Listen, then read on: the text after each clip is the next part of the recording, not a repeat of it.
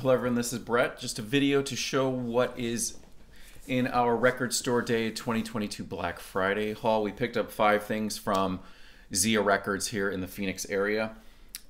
First thing up, this is Nico live at the Library Theater in Manchester in 1983. The one behind me was from the Hacienda, also in Manchester, 1983, and that was from the Record Store Day back in April, I guess it was.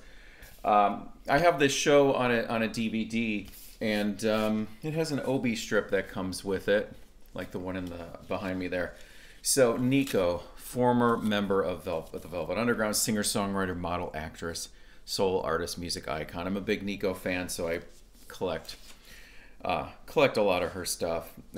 Rough live recording, and this one is on a crystal clear yellow vinyl, which I'll show you for fans and collectors. So they're warning you in advance that this recording may not be suitable for everyone. And it does come off at times bootlegish. There's some feedback at one point.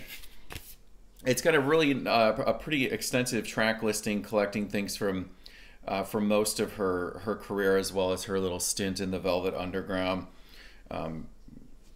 Now, this was recorded between the release of her last 2 albums, 1981's Drama of Exile, and then her last one, 1985's Camera Obscura. These seem to be the 2 Nico albums that most people are unfamiliar with, and Drama of Exile is so great. Okay, so I was very pleased that this one has probably my favorite Nico song from Desert Shore, Afraid. The one that goes, "You are beautiful and you are alone." That song always just hits hard. It has the closing track as her cover of Bowie's Heroes. It has All Tomorrow's Parties from the Velvet Underground. Vegas, incredible song, Janitor of Lunacy. And then you have Tananor, which ended up appearing on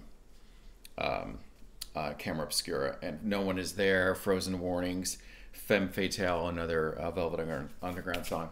So, for the Nico fan, and then it's a really cool. I was a little confused when it said crystal clear yellow vinyl until I actually saw it, and it is pretty crystal clear. You can see right through it. So that's the first thing, Nico live at the Library Theater, 1983. All right, next up. Of course, I was going to get this one. I got it digitally back when it came out. This was the surprise, from the surprise Bowie album, his second to last one, The Next Day, when that came out in early 2013. And then shortly after it, they released the one that's titled The Next Day Extra EP, which included some outtakes and some remixes. So I've had this digitally for a long time, so it was really nice that they put it out on vinyl. And mainly, the track that I always really dug on this one is the version of Love Is Lost. It's the Hello Steve Reich mix by James Murphy for the DFA. Kind of a long mix of it, and it brings in some of those synth sounds from Ashes to Ashes, back from the Scary Monsters album. So it's cool that they put this out now on vinyl. All right, next up, this is Townes Van Zandt, At My Window, his 1987 album. This was put out by Sugar Hill and then originally, and then Kraft Recordings did this reissue. And this one is on a really nice sky blue vinyl, and it's got some marbling in there. Townes Van Zandt, if you're unfamiliar, kind of a singer-songwriter all the way back, into the late 60s. I've talked about him in some videos in the past, and this was one of his final recordings, and I think it was the only album he released back in 1987. And it has For the Sake of the Song, which is an older one of his own songs that he re-recorded for this. Really great pressing, Townes Van Zandt. All right, next up, this is the one Sarah was most excited about. This is Brian Ferry's 1993 album, Taxi.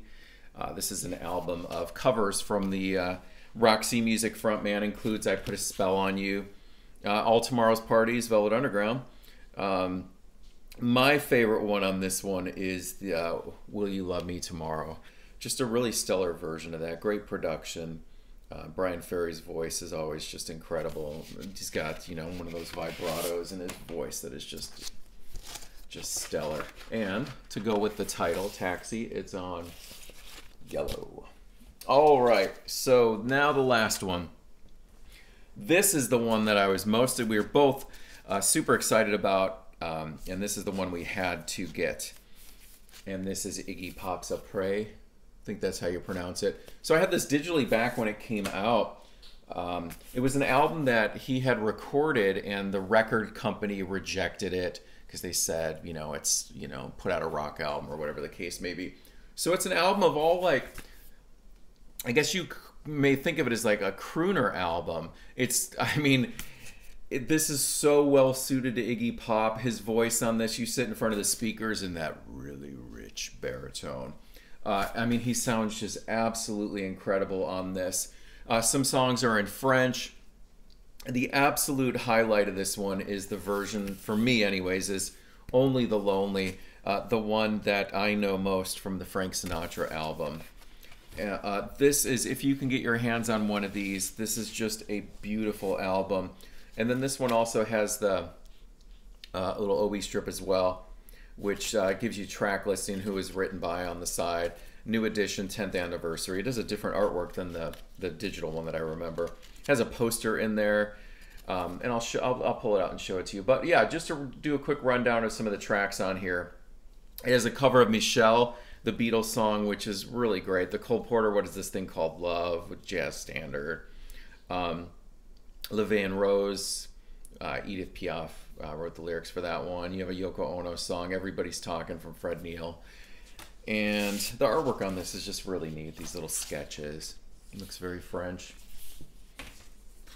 You have the poster book, so Iggy Pop talking about it. And there's all these sketches, the lyrics to it, and it folds out into a poster as well. So a big poster lyric booklet, which is super cool. And then the record is on this really vibrant pink color. So that is the absolute highlight for me for this RSD. Was able to listen to everything twice, so really pleased with all the picks. The quality of everything was really great. Once again, adding another Nico to this live kind of bootleg series is always great. So let me know what you guys got in the comment for Record Store Day, what you've been listening to, and I'll be back soon. Goodbye.